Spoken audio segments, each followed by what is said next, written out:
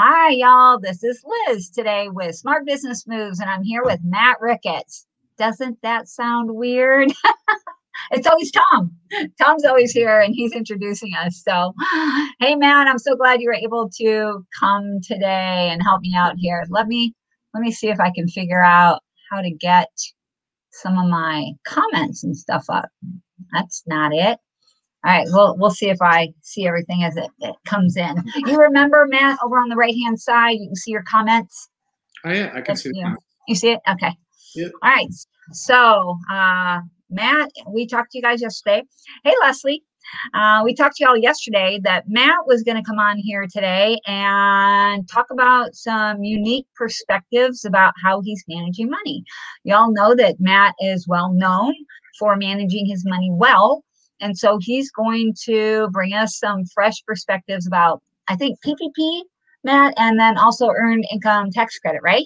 Sure, we can talk about that a little bit, and we can even talk a little bit about some of the strategies that I think about as far as income.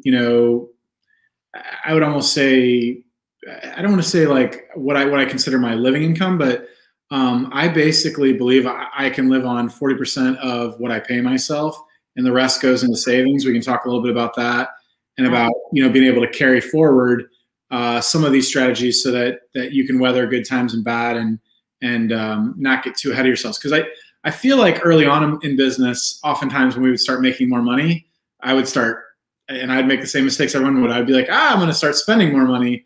Right. So those are some strategies with all this money that might be available to us now. It can be a little bit confusing as to what to do with it, how to spend it, and some things. So not that I'm going to tell you how to spend your money, but I'll talk a little bit about what we do and how we kind of are thinking through, how some of this money is going to be potentially, a big boost, and how we can potentially not overspend it and make any big mistakes with all this money coming in. Well, and I think you're making a good point too, that when you get a chunk of money like this, it can be seductive. You can feel like, wow, I've got all this money. I can spend it on whatever I want. I mean, it's a big joke, right, about going out and buying a sports car. Sure. But people are actually doing things like moving their money around and making some big purchases. And the government is kind of pushing people in that way too, right? Got to keep the economy going. And, that's why we're putting this money out there. So people are feeling a little bit like, I'm helping by spending all this money. Yeah. So. Yeah. So, I hope I hope everyone by now has determined whether they qualify for PPP. And so, applications are kind of on a little bit of a hold right now. I guess I can't remember if it was for companies with 20 employees or less. So some of the people watching today might kind of fall into this window where we're kind of in an exclusive application period for smaller businesses. But the whole thing ends at the end of the month, right? So we had some people yesterday that hadn't applied yet, and they were a little bit bigger. Yeah, March 31st is the end of the first quarter is the application to apply for the second round of PPP. So, 90-day window here to do it. They may extend it. There's a lot of money left over right now, so they may extend that out. I wouldn't anticipate a third round, though. I think this is probably. Yeah. So, Matt, what are your thoughts for the? Oh, sorry. Go ahead. What were you saying? This is probably what? This is probably the last one. Take advantage of this if you can. And then we can talk about ERC in a little bit too, about how that is coming into play. Well, I'd like to hear your perspective for the people that are thinking, well, I don't really need the money right now. Yes, I qualify, but I don't need it. So they're talking about maybe not taking the money. What are your thoughts there? I would take it. I would bonus your employees significantly. I just gave out, $30,000 in bonuses to my employees based on longevity and performance. I know some other friends that gave out bigger bonuses than that, almost $45,000 in bonuses out of their PPP money. So like 25, they took 20 to 25% of it and said, I'm going to use this towards, retaining key employees. And you never know if that is going to pay off or not, but it's an investment in your people, and saying thank you for this has been a tough year for them too. I mean, they've weathered some, some challenges. So that's one way you could take the money and really think about rewarding some of your people. You could think about raising your base pay to be more competitive, and using that money to strategically allow you to make a couple of price increases before you can really, jump up and afford what you're going to pay people. I think we're going to have to be closer to $15 or $16 an hour on pay nationwide if you're in larger cities before much longer, even without increases in minimum wage. You're seeing Costco raising its base pay to $16 an hour. Amazon oftentimes follows that. So you're going to, you're not just going to end up pocketing this money. You're going to use it to make some strategic moves, right? Some smart business moves to put you in a position to get better employees, probably, so that you're worth more money in the marketplace. Those are things that I'm doing right now. So I'm getting ready to do a 5% price increase to all my clients, and I'm already fairly priced well. But I've identified 329 clients that are probably eligible and due for price increases out of our client lists, and so we're going to go through those and look at data, real data that we've pulled from Made Central of how many hours we're spending there. Are we on target? Are we over target if we don't need to bill them anymore because we're consistently charging them more than we're actually spending in their home? I'm not going to go down on their price if they're happy, but I'm gonna hold the line for them a little bit longer and not do a price increase. Or if I do one, I would just maybe do it for like 1%, maybe just something just to let them know that there's something, maybe $1 or $2. Do it. Right, just to put something. Are you using the new normalizing functionality? Because I would have to get a refresher code on what that all means. I read a post about it, and I've forgotten since what normalized average hours mean. So I don't remember. Yeah. So I guess it's kind of. That's okay. I was just curious. I think the normalized average hours is like if you had like your average employees on that property. So Made Central has this really cool feature where you can basically pick out a time period, like anyone that hasn't had a price increase in a certain amount of time, so like 12 months, anyone that lives in certain areas. You can break it out all these different ways by zones, by how frequently they're clean. Let's say you don't want to raise your weekly prices, but you want to raise all your monthly prices. Like let's say you're just like, monthlies are underbid in general, so you could sort it like that. But there's what Liz was mentioning was there's this thing called normalized average hourly. Yeah. So if you have an employee that's really fast on that house, that is consistently under budget, but still, does a good job.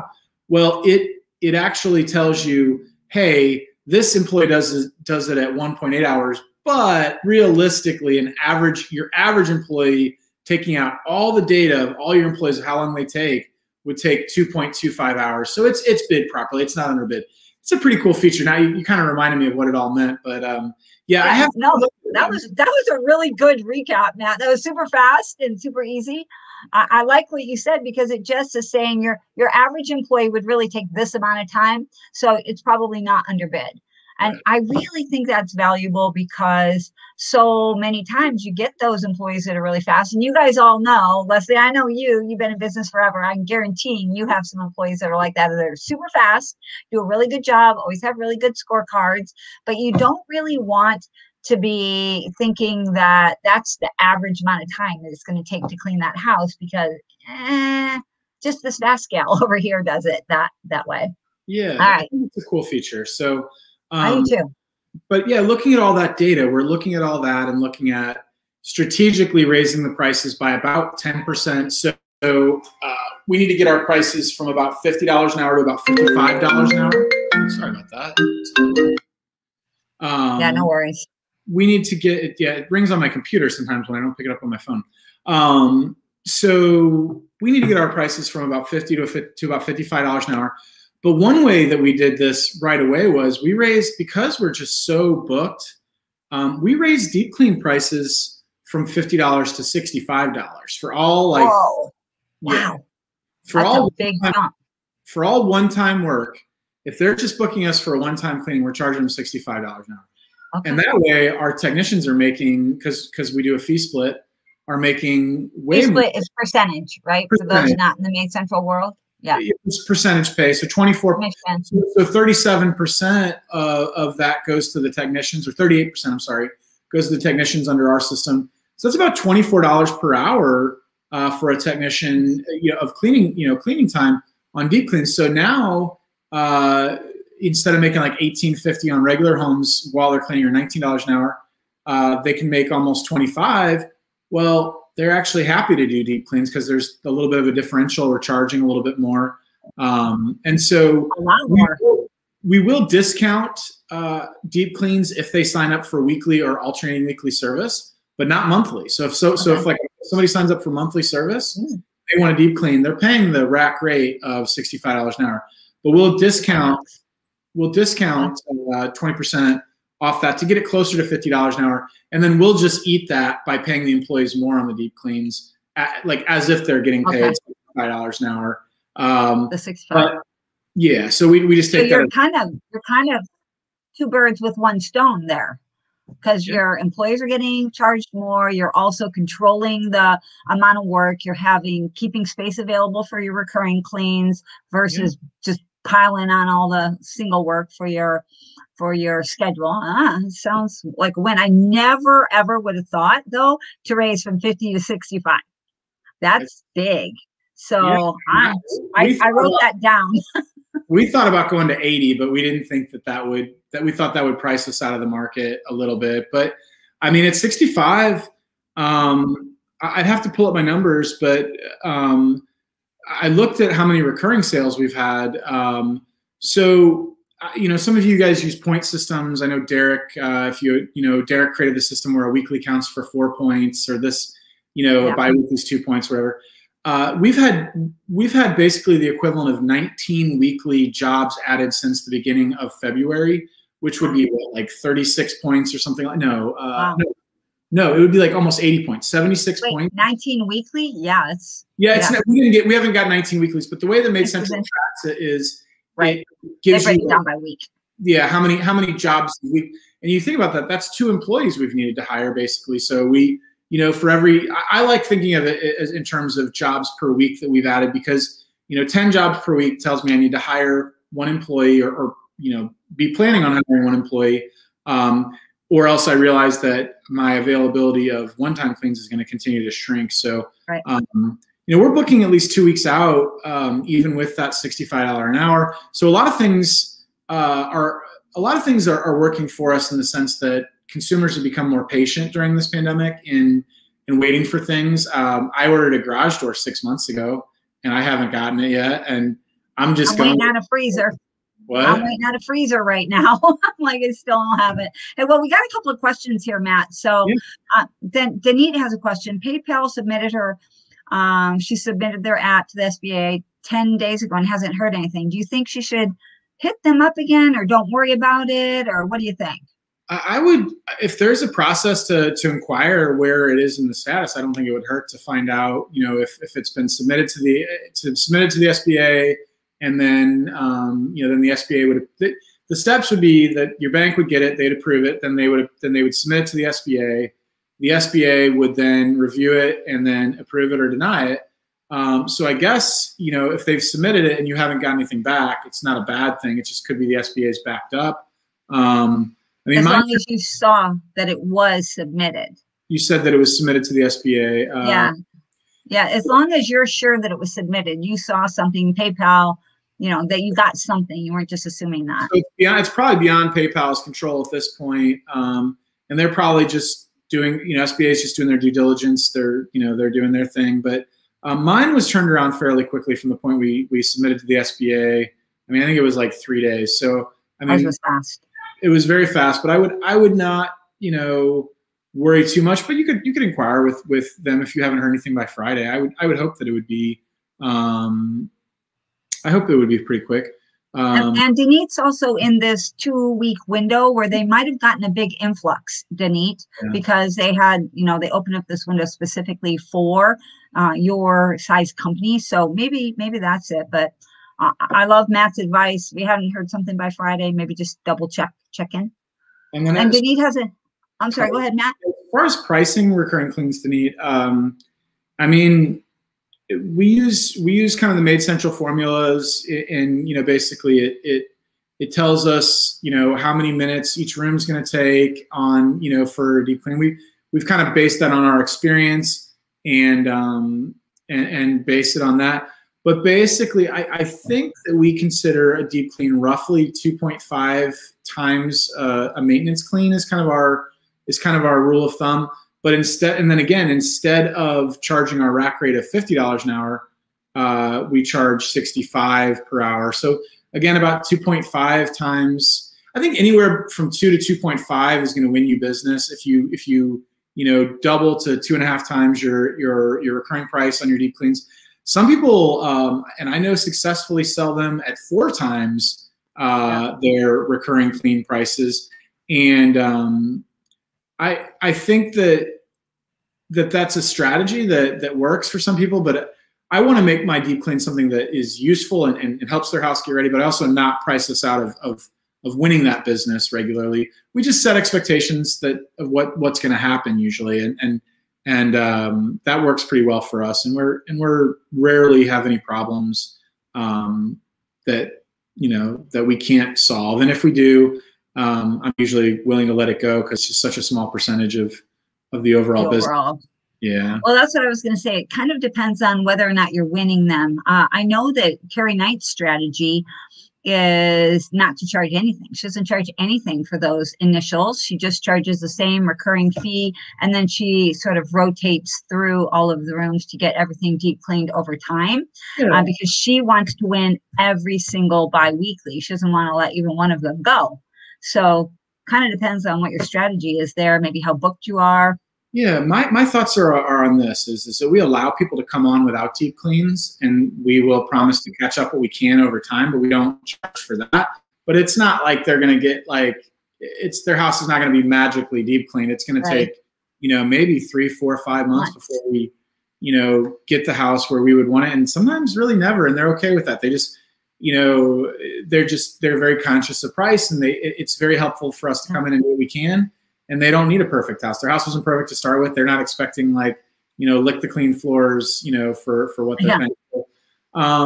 It really depends on the psychology of the customer. If you can really tell that they have really high expectations, you're going to really want to start them with that deep clean. If it's a busy family with 3 kids and a dog, 4 kids and a dog, they're gonna probably be actually more just happy to have the help. So I think there's some psychology of the customer, but what we always do is we allow them to book just recurring service. We recommend the deep clean, and we sell probably half of our new customers on getting a deep clean to start with, but it's not required, and it works for us to go that direction. It's just psychology of it. Yeah.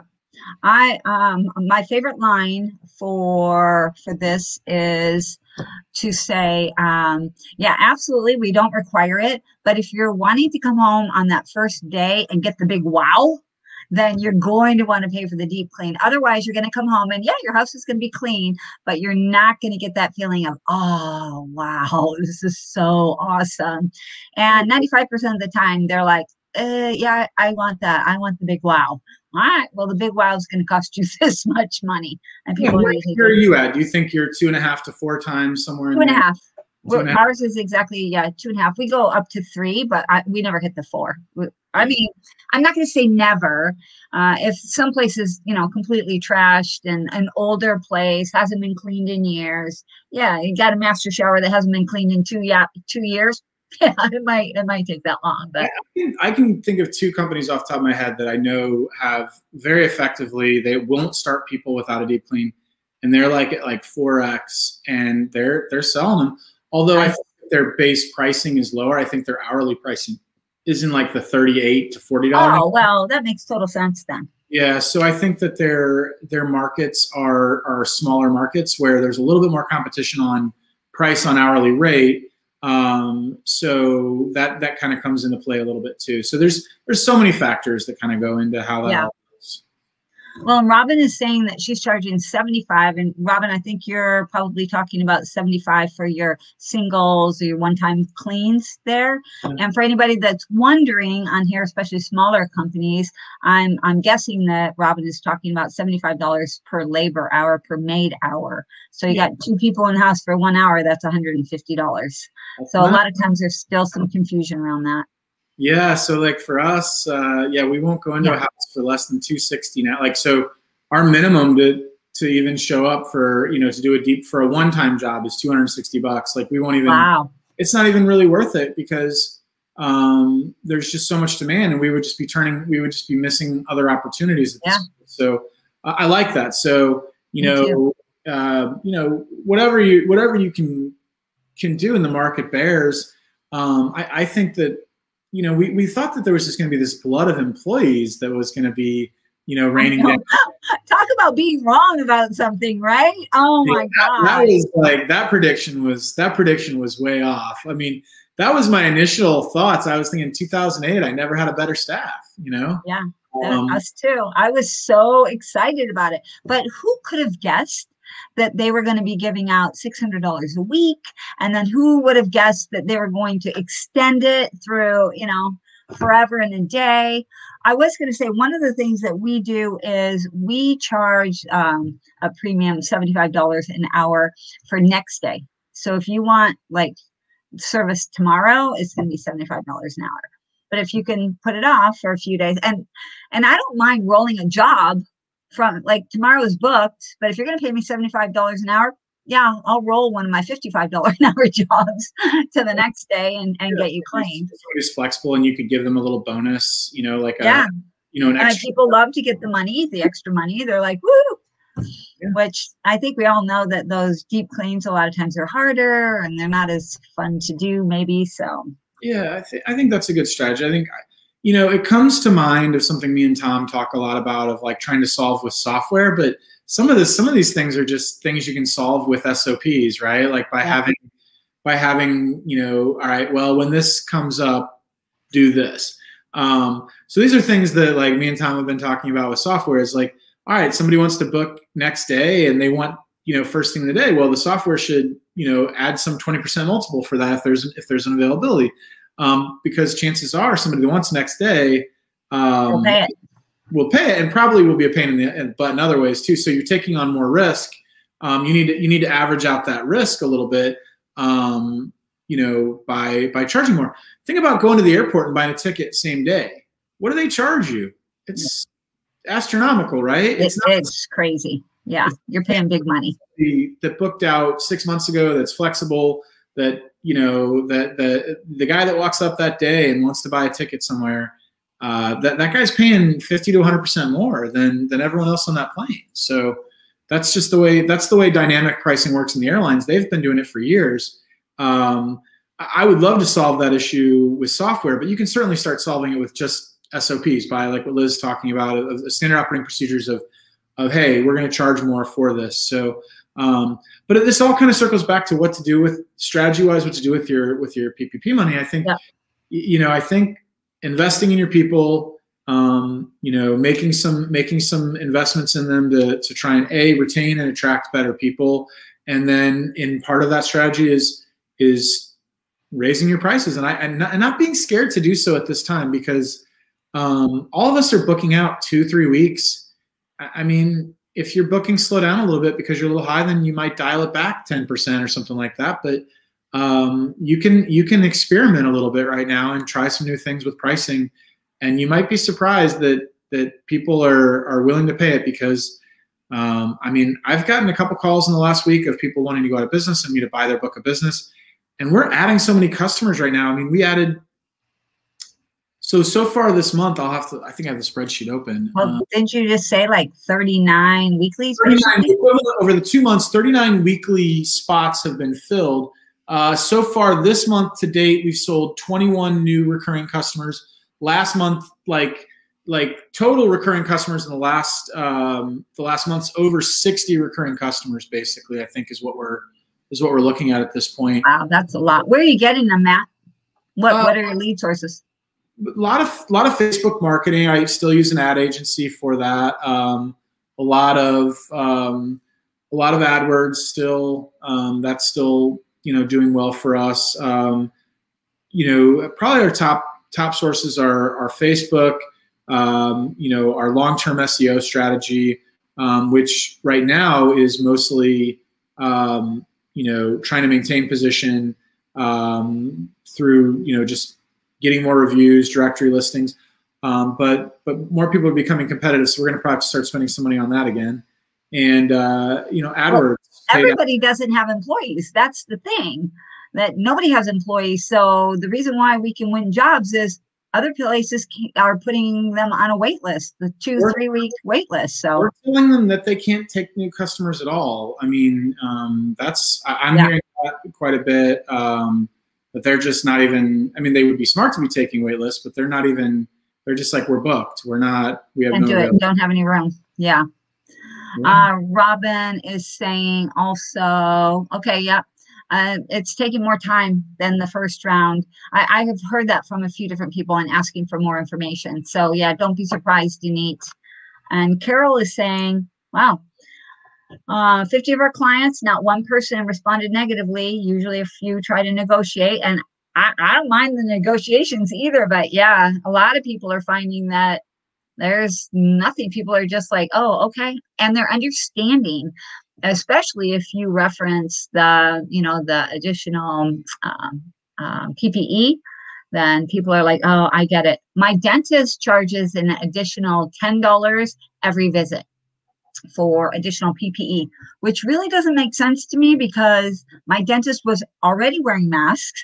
They were already wearing gloves. They were already doing all of these things. So, but I talked to my dentist and she says now they change their masks in between each client, where before they would wear the same mask all day long. They change uniforms twice a day, which is like, wow, all right. Just because they're touching people and they're in everybody's space. So I was like, okay, that makes sense. But initially I was like, what? $10 every day? I think if you really add up what all the extra costs are that we've incurred, it's probably $3 or $4 a clean, that you really have to think about that. And that all kind of gets into your bottom line eventually. It's not about greed. It's about long-term survivability and long-term basically having good financial, fundamentals of business. Yeah. So I don't think raising prices. So normally I'd go 3%. We're going to do 5% now and probably 5% again towards the end of the year, which will be effectively an 11% price increase in 1 year. We might do 5% and 4% later, so it's like an effective 10%. But either way, it's significant this year. We're planning it in 2 stages. We did 4%. So we do them every month. So we've been doing 4%, and we're talking about raising it now to 5%. So same thing, get an effective 10% there. Robin, she doesn't want to change subject. We'll come back to money. Don't worry, Robin. You can change subject. Anybody staff getting vaccines yet? I have had 2 staff get vaccines, but we can get them. Ours opened up a little bit easier than some states. I know. Some states are having an easier time, but I know like in Colorado, they're still in, I want to say phase 1, maybe to 2, but you have to have 2 criteria to be able to get on the list right now in Colorado. Here, it's kind of easy. It's moving a little faster. I've had a few employees, but I don't find one. I don't have any kind of policy that's encouraging it or anything at this time. I feel like more and more people are becoming receptive to it. I don't think it's anything that's going to need to be pushed. If people want to get it, they'll get it. The numbers are definitely trending the right way. Oh yeah. We're seeing, I feel like, you could create a whole consumer index of what's the consumer confidence index, right? You could create one just based on how much they're spending on getting their house cleaned and how many new customers are getting. So that if there was a consumer confidence index based on that, I would say that's moving in the right direction. For sure. Vaccinations, I feel like if you look at the statistics, the vaccine hesitancy is down to like probably 30-40%, and there's probably 25% of people that are never going to get it. They're just going to take their chances, and so we're gonna get to herd immunity one way or another, whether it's through enough people getting this or enough people getting the vaccine. And I feel like we're probably at about 50% now, and that's why you're seeing the trends moving in the right directions. The vaccine really accelerated. I think it's about 18% of people have had at least one shot now. On top of probably 30% of people have already had COVID. So you're probably pushing 50% of the population has some antibodies of some type of immunization. Cell immunity or antibody immunity of some kind. Yes, you're talking about the disease is going to continue to decline. So I'm, again, long answer here, but the short answer would be I am seeing some employees doing it. I'm going to continue to message that I think it's important that they do. That they're doing their part to help protect others, and that even if they're young and healthy, it is an important step in getting our lives back to normal. And I think just messaging that out to your employees, being willing to get it yourself. If you're vaccine hesitant, I think that's going to translate to your employees as well. I have managers that I don't think will get vaccinated anytime soon, at least. So, one already had COVID, so she's probably not gonna, be a spreader. But I have another one that I don't think will, and again, I don't have any reason to push that down her throat. But it's it would be nice if she would, and I would hope she would set that example. But she's not gonna. We've talked about not sharing any negative feelings about that with the staff. Well, look at Linda. She's saying that 2/3 of her staff aren't planning on getting the vaccine. So that's a pretty big number there to plan on not getting the vaccine. That's interesting. She's probably drawing more of her staff from rural areas or highly urban areas. So there was the statistic in Missouri that this is early on, even like when there was a lot more people eligible, but less than 3% of the African American population had been vaccinated at this early point, when they were like a large portion was eligible and should have had it. A much higher proportion, and so there's some vaccine hesitancy in different communities for different reasons. So hopefully that declines over time, and you might get that to 50% of your staff get vaccinated, and I think that would be helpful. It's going to be very hard to mandate that to people, and some companies will be able to, but I don't know about in our industry if that's going to be something you're going to be able to affect. Well, I was thinking about, because I would like to be able to say that all our people are vaccinated, just because I think it would be a boost for a lot of people, similar to what Robin is saying, that she's having people ask if her people are vaccinated. So I was thinking of offering some type of an incentive to get the vaccination. Don't really know what, but right now I've got PPP money, so give my them people like money too. Give them 4 hours of pay. You could do, or give them paid time off to go get the shot. I was going to give them an entire day off. Get a paid day off. Get your shot on that day. You get paid to do it, and you get the whole day's pay. So those are things that you could do that would pay off. And you're talking about that probably cost you about $140 or something like that if you're averaging like $15 to $16 an hour.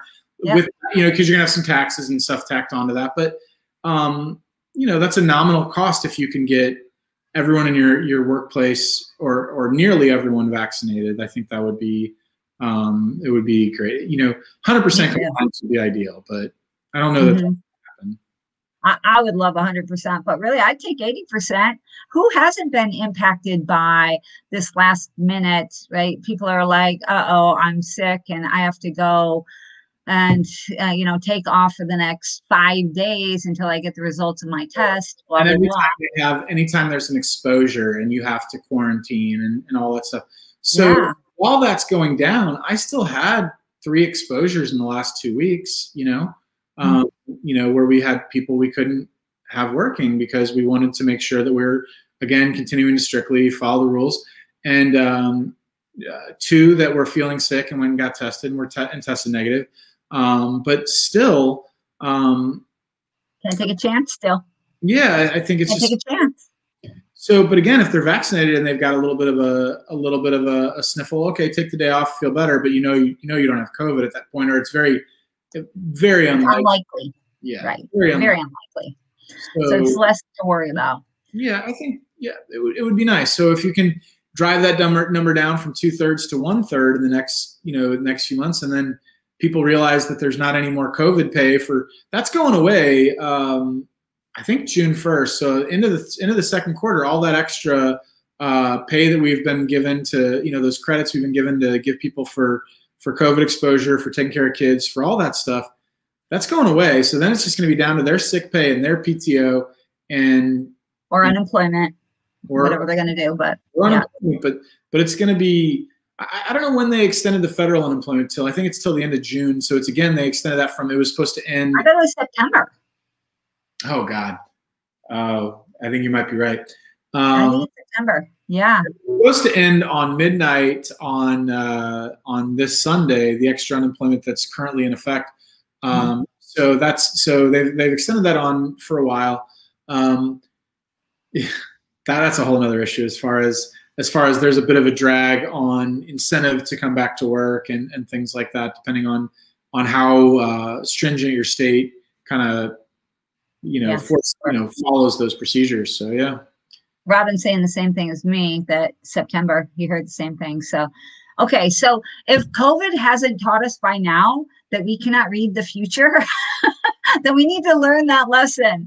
We all really thought that we were going to have all of these employees. We talked about that, which is why I really like your strategy, Matt, of going from $50 to $65 and sort of jumping in front of that problem. We're not going to be having more employees right now. At least we don't want to be counting on them. So that means we need to be maximizing the amount of money that we're making from the people that we currently have. And nobody else is going to have more employees either right now. So we need to be able to, or we can charge more, and we have to charge more because we don't know how long it's going to be. So we're in a different position. One of the things that I've mentioned on this show before and talked about is just the investment in hiring people. So there was a time where I thought it was crazy when people had all this staff that had been with them for all these years, but now I think I'm close to, out of about 29 technicians currently, I'd say I know I have at least 18 that have been with us for a year or more, and I know that at least 2 more have anniversaries this month. So 20 out of 29 at least have been with us for a year or more, and then obviously all of our management. So that's a lot during COVID. Yeah. So again, it's a lot less expensive to hire when you only need to hire to grow. What's the old adage? You got to hire 4 to keep 1, basically, in this industry. Yeah, 4 to 1. That's a tired statistic, and if you can find ways to cut that number down on the front end by doing a better job hiring and get it down to, let's say 75% of everyone you hire makes it 30 days. If you can get that to that number, right? And let's say that 30 or 40% of everyone you hire lasts a year, right? Yeah. That would be crazy. So I will tell you this, this was our lowest number of W-2s of our entire company history. So we had close to 50.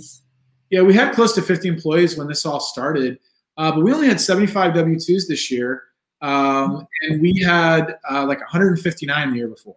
So, obviously COVID had some part in that, but a lot of it was we'd already started this process of really tightening up our hiring. And again, you can pay people more when you hire better people because they'll stay longer, they'll produce more. They'll do better work. They'll do better work, and you can charge more for it. I think we've all been in this nightmare death spiral of like, oh, we can't pay more because people won't pay more.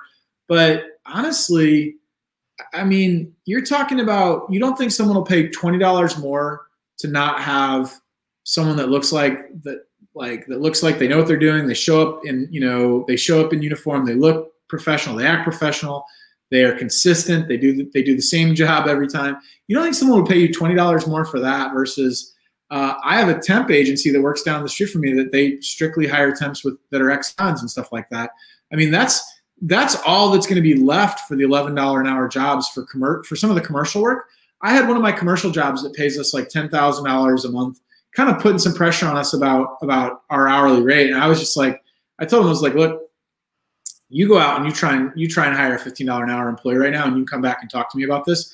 I'm not that worried about losing you right now. I want to keep your business, but I can easily tell you that the days of finding commercial jobs where someone comes in and bids this at $11 an hour and you're happy with who shows up in the door, where they're paying their employees $11 an hour and undercutting us on wages. And we did this in a nicer way than that. We talked about the realities of what's going on in the marketplace. And I was like, look, I can probably put some cheaper people on here, but they're not going to be as good.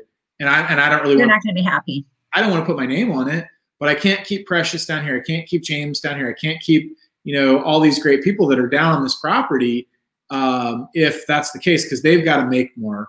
They're too good to make that much money. They deserve more for what they're doing. I've wanted to. So to be honest, I actually kind of want to move away. I do want to move away from some of the commercial work we do because it is. There's too much downward pressure on wages, and I could find more work for those people, making more money for the company long term than some of the commercial work where we're only billing out at $27 an hour, which seems crazy to me. And even though you are so much more efficient in your time with commercial work, so you can charge less, it still needs to be closer to like $35 to $40 an hour, and they're not prepared. Most of those places are not prepared. Right. Those big jumps up. Mm-hmm. They would rather pay less and have, especially for your commercial and janitorial that's being done at night when no one's in the office. They're much less sensitive to how people look. I think that what they're going to also have to really consider is bringing the work in-house and managing the chaos of hiring and training their own people if they're going to be very price conscious, because they can control the cost more, but they're going to have to deal with the turnover. But if they're willing to pay us $30 an hour, if that's what it would cost, then they can hire somebody at $22 an hour with taxes and everything else, and that would be a very attractive. I think that would be a very attractive pay. I just don't think that's where they want to put their energy is in hiring and training and doing all that stuff. Right. It would be a whole new business for them to get into, and they typically don't want that piece of it. So it's a different job then. They're all of a sudden in a different business.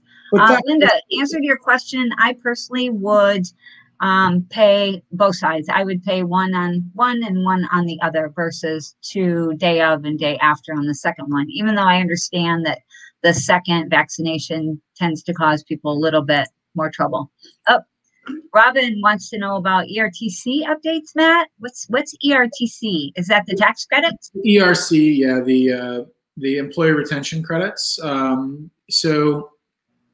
ERC was expanded under the stimulus prior to this, which allowed us that took PPP the first time to also take these credits if we were eligible. And the rules there were these financial tests, and then there was these government order tests. So originally, you had to have a decline in business of 50%. Well, I meet that test for Q2 of whatever. But a lot of people are under the belief, and a lot of the companies the company that I'm using for processing my tax credit is called Synergy. But there's a ton of these companies that do this, and you can see if your payroll provider has one that's tied in, where they'll take a portion of the fee to manage this for you, to do all the. They'll basically take. They'll actually take legal responsibility for making sure that you're eligible. Now, you would have to give the money back if they're wrong, but they would have to pay the penalties, right? So they'll take on legal responsibility for determining your eligibility. And one of the things that is actually interesting is that even if you were never forced to close, government orders affected your business. They affected your business, your ability to hold meetings. to have in-person staffing. So you could no longer have more than, at one point, you could no longer have more than 5 people in a building in my area. So we had to shift our model to the solo model, all these different things, the way to do. Your cars. School closures has been a big deal. If you're in a major metropolitan area, there's a good chance your schools are just getting back open now. Would that be accurate where you're at, or have they been open for the Nope, ours just opened 2 weeks ago. Yeah, so school closures, and they're not open full time. Ours aren't open full time yet. Yeah. So those are all considered government orders that could have affected your business, and so Gusto does your payroll, Danit. So I would ask Gusto if they're helping with last year to refile your 941s. So what you have to do is you have to first determine your eligibility through either government order test or through tests of declines in revenue. So government orders is actually easier to hit than declines in revenue for a lot of us. So a lot of us are actually eligible for the ERC credits and didn't really realize it. I didn't until Tom. Yeah. So if you are forced to shut down for any period of time, that's a government order. That applies to a lot of us. If you had school closures, or if there's limits on gatherings, if there's all these different things can qualify. Now if you're in Iowa where they didn't do any statewide orders, okay, look to your local orders. See if there's local orders that apply to you. If you're in some town where they didn't do any local orders, nothing ever changed, well, then probably you're out of luck. But if there's any population density where you're at, typically there's some sort of government order that you might want to look into. I'm a big fan of negotiating with these companies that are managing these things because they take on what is it called? The legal status that they take for you is power of attorney, POA. So they take power of attorney to do this, and with that power of attorney, they guarantee that you're in compliance. And so what I'm going to do is I've already got my numbers back for last year. It's significant. It's actually bigger than a round of PPP for 2020. Nice. It is a significant amount of money. There's no restrictions on it, although it is taxable. So I'm going to take the money, set aside 25 to 30% for taxes, and then set the rest aside to do something with that is fairly low risk, which would be potentially hold it for a year or pay off my house or do something else with that money that I can get it back if the government says back. I lose you there? You're cutting in and out just a little bit. Okay, so I was kind of saying, just doing something low risk. Like I wouldn't put it into anything you couldn't get back out, or there might be some potential loss in case there's ever a clawback on this. But I feel like if you go through one of these companies and you're eligible, chances of that happening are very low. If you do it yourself and you're not clear, there is some complication to this. I mean, the packet that we put together, kind of proving our eligibility, was fairly significant. And the calculations are tricky too, because you want to try and maximize your weeks of eligibility. So you want to minimize the amount of weeks of PPP forgiveness you had in 2020. And when they changed the rules from either having to take an 8 or a 24-week forgiveness period, I narrowed mine down to as short a week forgiveness period, and got it down to 11 weeks. So that means that I had a lot more weeks eligible for ERC. ERC, right? Yeah. Okay. For last year, that was about $5,000 per employee. Was what you could get. And nice. If you had a lot of turnover, that might have worked in your benefit, because even better. Perhaps, because you max out a lot of people at some point. So if you had a lot of turnover, it might have worked out in your benefit. Well, and I know that a lot of people did have a lot of turnover just because a lot of people in our industry have parents with kids. And all of a sudden, the kids weren't in school and parents had to stay home. So I ran into that a lot. We did get a lot of them back after the monies kind of ran out, and especially the 600 additional federal money per week. But it's still a bit of a challenge. And even our daycare stayed closed for a really long time. So it's hard to get people back to work when, they just don't have anybody to watch their kids. Yeah, I think I would be very conservative with this money when it comes in. And again,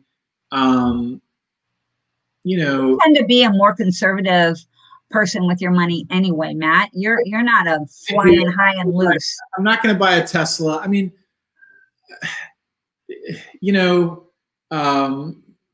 so we were buying a house last year, and we were approved for some obscene amount of money, and we ended up spending like under half of what they approved us for, because just because the bank says you can get a mortgage for that, just didn't make sense for us to go that route. So yeah, very, very much so. Don't really feel like you have to, live. I don't know. I think there's some expectations of how much house you're supposed to have, like signs of success, different cars, things like that. The only person that matters to is you. And, all those things in the end, we want to enjoy our lives, make enough money to be able to be successful. But, my goal is to be able to have enough money in the bank that I'm generating a reasonable income in the next 10 years that I don't have to work if I don't want to. So you can't do that if you're spending every dollar that comes in, Right. So that's my eventual goal. Yeah, so that's definitely how we have always looked at our money. Is we're comfortable. We don't really need more. So Tim and I have really never had like brand new cars. We almost always buy like at least a 2-year-old car, 3-year-old car. They're like new to us when we get them. Now, every once in a while, Tim does have he's got a little bit of a car obsession. So sometimes, he has had some very nice cars. I think everybody's heard about his Ferrari, and he's got a 68 Camaro, and he's got, so he does get a few nice cars here and again. Cars, those are already depreciated in the sense that they're whatever. If there was depreciation, that's already off them, and then now their collectability makes them more valuable in the sense, that they're a rare commodity. So it's not like going out and buying a brand new Tesla and right. I could make a rationale for buying a Tesla, and I may buy something like that, like an electric car in the next couple of years, mostly because I am investing in solar in my house, and in the next few years, electric cars plugged into your house could actually be the backup battery. So when that situation happened in Texas, your car would power your house because the battery banks are so big on those things. Yeah, you could power your house for so the solar would charge your car during the day, and then the batteries from your car would power your house at night.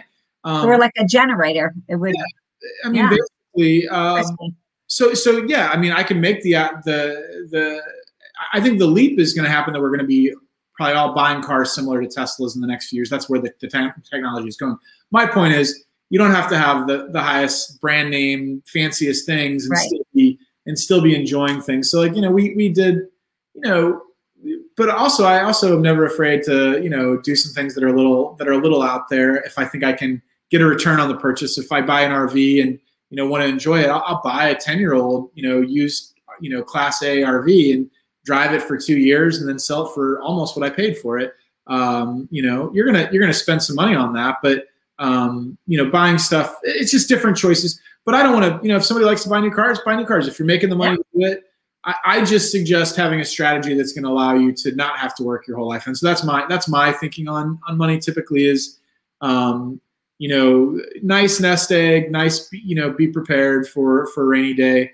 And just because you're making $300,000 this year does not mean you're going to make that forever. You could decline by 50% and be able to live on less than what you're making now, because as entrepreneurs, we don't have total control over all the things that have made us successful up to this point. We like to think we do.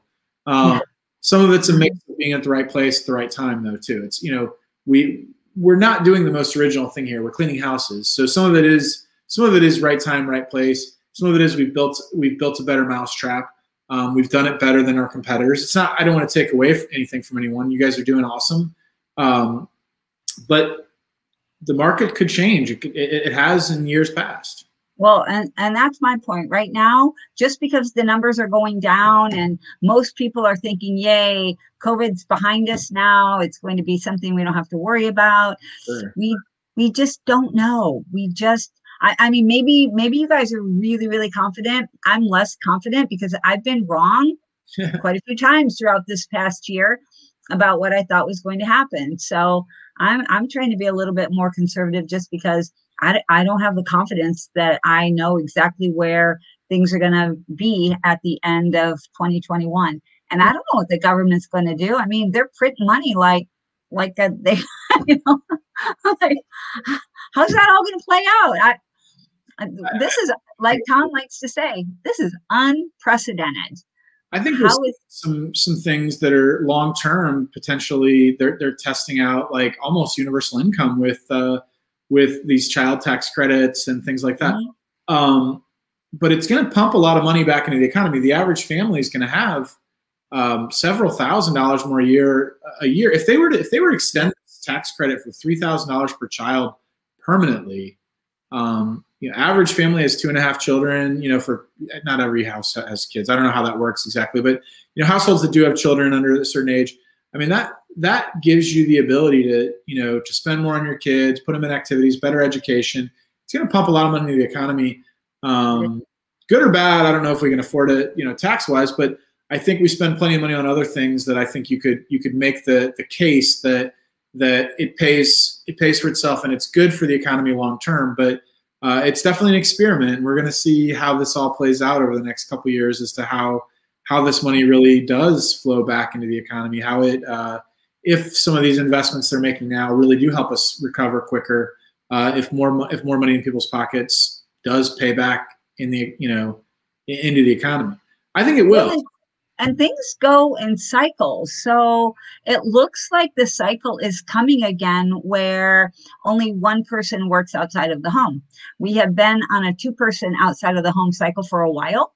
And it looks like we're getting back to, because if we have enough money coming into a household, why would you have both people working outside of the home? I still don't see that as likely. I think it takes about $67,000, what I've heard, to live in most places to have a middle-class lifestyle for a family. Minimum. That's minimum. So if nobody's working, Matt, guess what happens? People get paid more.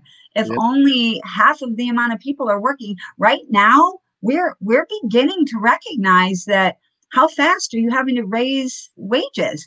Sure. We're raising wages. And we are the lowest paid segment of the market. If we're having to raise, hard for me to believe that everybody isn't. No, I think you're right. I think that's. You see those cycles. There's some truth to that. I don't see that. I don't see us getting away from 2-income families for a while, but it could. Yeah, I don't see it coming. Like I don't see it in 2021, but the trend is definitely going that way. People are getting more used to being home. People don't want to go back to work. They've been at home. It's a new thing. And for sure, there are going to be fewer people that are outside of their home working. That's new. That's not going back. As far as trends that I think our companies, need to look out for, I think is where do they fit into that as far as how do they service people when they're home more, and how do we work around people more that lose me. How do we work around? Do I keep dropping this? Sorry, not sure what's going on. Just your visual. Your audio is staying pretty good. So, yeah, just the thought being that we do have to continue to adapt our service for this new world that we're in, and look at how we best service people. Okay, Matt, we only have 1 more minute, and I do have a question that I wanted to ask you. Oh shoot, we're out of time. All right, we'll see if you can answer this really quick because I'm supposed to wrap it up. Right now, we thought that commercial properties were really going to open up. That was another thing, that you're going to be able to get commercial property really cheap, but it's not. What are you thinking about people having offices and moving away from offices, investing in an office? You got anything for us there? I never think commercial properties are good investments personally, but that's That's my opinion. Unless you're to buy something with multiple tenants renting from you, it's, to me, I think it's a vanity purchase. You want to have your office exactly how you want it, and you're counting on appreciation versus cash flow. I like businesses that cash flow and pay for themselves, and I don't see commercial property as that kind of investment. You are locking in and controlling your cost, but oftentimes at a much higher price than you can for rent right now. Did you buy your building at some point? Yeah. No, we don't. I do know 2 people that are right now looking at purchasing their buildings. That's why, and I told them that I would look at it. If you can lock in your costs, and you know that you've got a long-term business, you've been in it for a while. It's good. I mean, I worked in an industry, in the airline industry, where I worked for a subcontractor called Republic Airways. Where I want to kind of keep this brief, but I always kind of looked at it as like, if they just turned in all the airplanes tomorrow, cut their leases, no one would ever know they existed. It was like, it was all leased. It was like, and the reason I say that is that it's a lot easier to unwind your business if you have to, right? If you have a lot of commercial properties that you need to sell, everything that you have to sell at the end and all that stuff, that makes it more technical. Now, some people say having a property makes the business easier to sell and things like that, a location. I don't know. That makes sense when you have like a retail business or something like that, where location is so critical to customer flow and things like that. But for our businesses, it's hard to justify. Now, if you could buy a strip mall where you have multiple tenants in there and they're location dependent and they get tied into that, like, hey, this Mexican restaurant is this here, and they have their clientele that's in the neighborhood. That's great, and they're in your strip mall. That makes sense to me. But if you buy like a standalone building for your business, I see that more of I want to have this place be ours and be customized. Right. And potentially there might be some marketing at play if you can be on a busy corner. But I'm not a fan of standalone commercial businesses as far as investments. I don't think they generally. All right. I'm taking that back to everybody. All right, we're running late. We're 3 minutes over. Sorry, Tom. We tried really hard. We had a lot to talk about today. Thanks, you guys. Tomorrow we're going to have Paul Freed and Rochelle Wilkinson on, talking about new markets and how you can leverage some new ideas. Talk to you guys later. Bye.